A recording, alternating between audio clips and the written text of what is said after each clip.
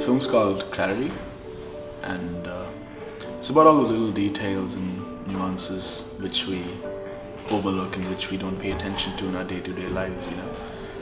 It follows the story of Emma, who's a Sydney-based painter. She's an artist and she's looking for inspiration, and she comes across Celine, who's a blind photographer from France, and so Celine listens to sounds and these little details and clicks her photographs.